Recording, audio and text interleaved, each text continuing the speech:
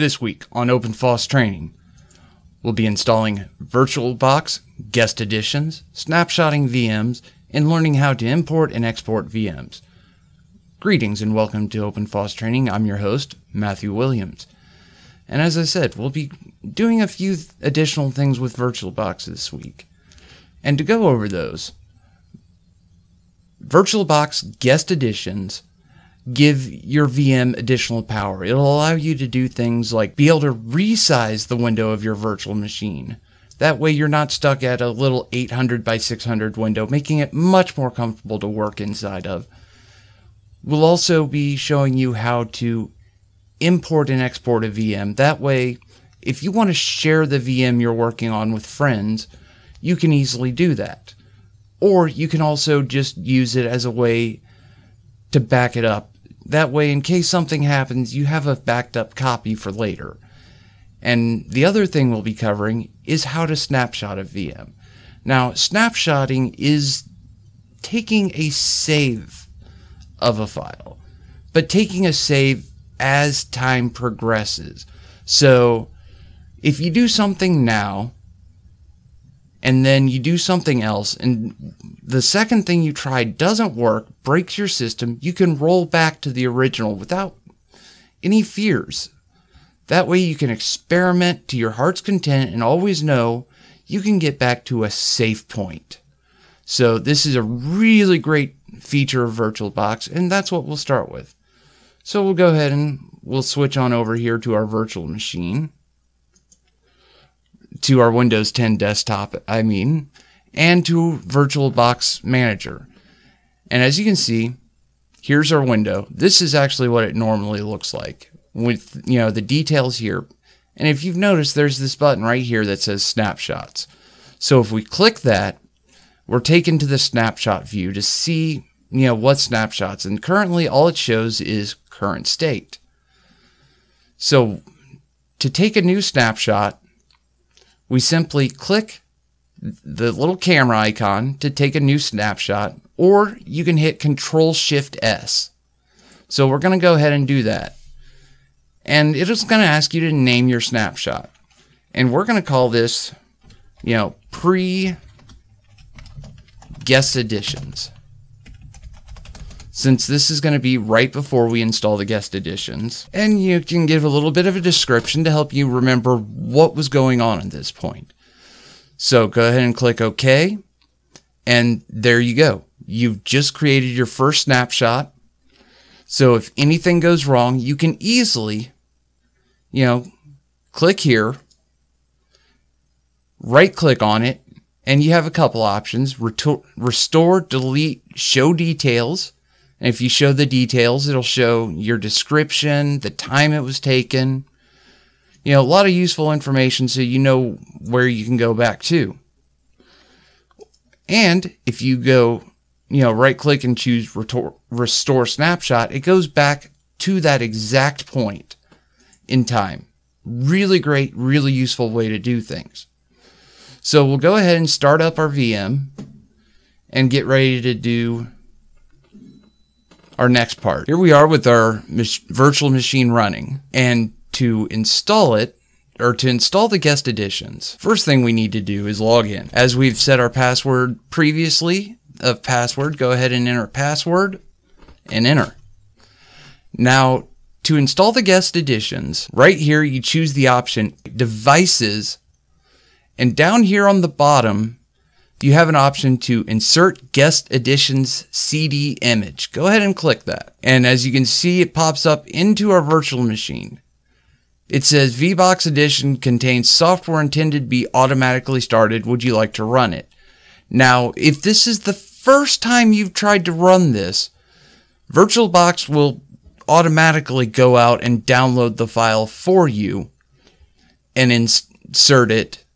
So it might take a minute for you when you run this the first time. But as you can see, here's the install dialog. Go ahead and click run.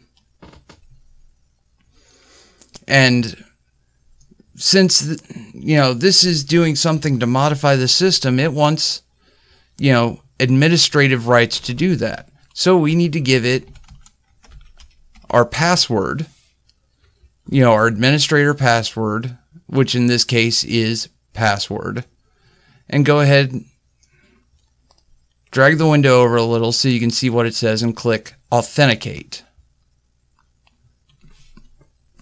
And this will take a minute for it to sit here and run.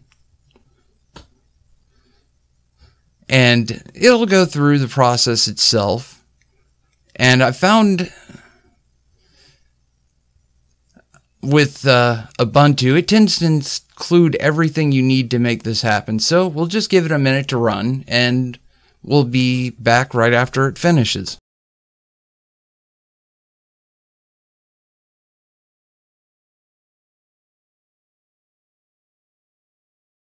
Alright, and as you can see, it's finished the process, and it says, it tells us what it's done. It's built a few kernel modules. Now, kernel modules, you can think of these a lot as like drivers for Windows. So, it's built some drivers and insert them into our system, and it's finished and just says, please, press return to close this window. The next thing we need to do is restart our system to install or to finish the install process. So go ahead and click the gear icon,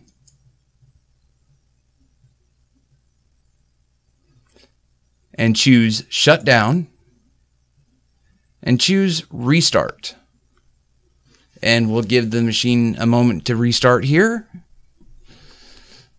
So when this is done, we should be able to resize our virtual machine and have a couple nice other options at our availability. So we'll unlock the machine again with our password of unlockme, and just enter your password of password. And here we are logged back in. Now if you grab one of the corners and drag it out, you'll notice that the screen now resizes along with the window. So it's not quite showing it on my system the greatest because of the way I have the screen set up, but you can see generally what's happening here. That we can resize it to whatever you want. This way you can have a lot easier time working with the VM. So, drag it out to whatever size you'd like for in the future, making it nice and easy for you to work on. Or there's also this screen icon right here. But if you right click the little monitor icon and choose Virtual Screen 1, you can see where you can easily tell it what size you'd like it to be. So if you've got a large enough screen to work with, you can set this to whatever you want. Now, something else you can also do is up here in View, you can click Full Screen Mode, which is Host F. Now, Host F is your right control key on your keyboard. So always remember right control.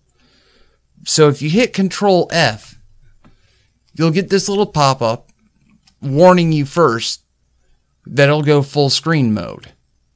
You can go ahead and click switch. I'm going to click cancel for now. But if you do this, it'll make the window the full size of your screen.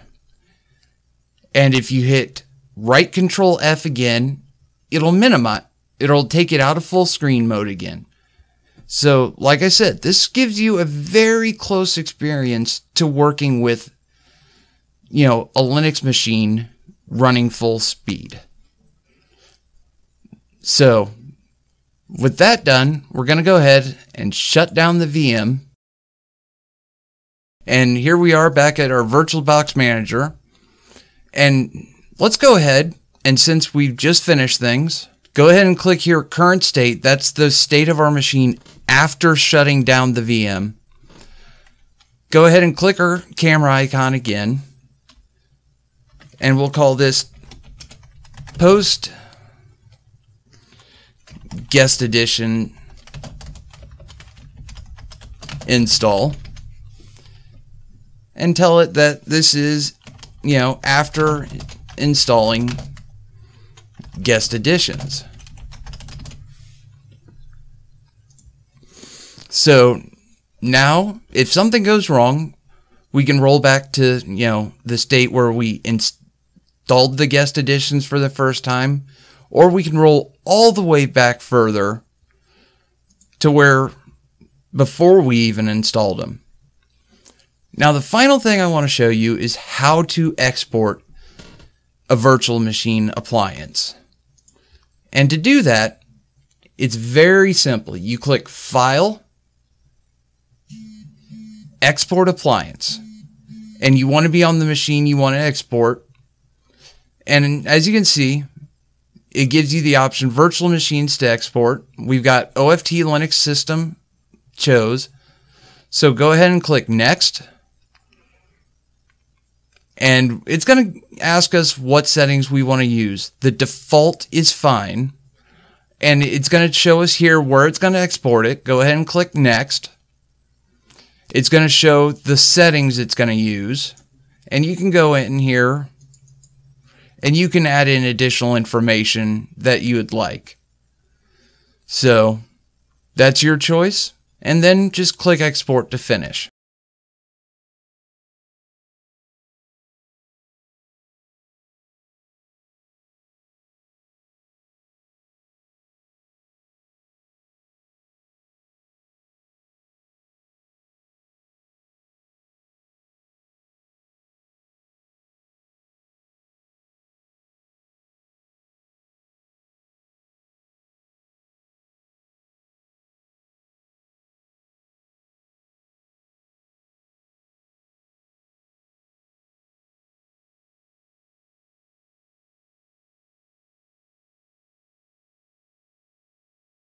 Alright, and as you can see, the process is finished for exporting our virtual machine. And if we wanted to import one, the process is very simple. You go ahead and click File, Import Appliance, choose our file selector, and choose the location where you either saved one or downloaded one from. Click it and click Open. And it'll give you the option of, appliance to import. Go ahead and click Next. It'll show you the settings for it. And here's where you can tweak some settings if you wanted before you do the import. Now here's an important one I suggest you always click. Reinitialize the MAC address of all network cards.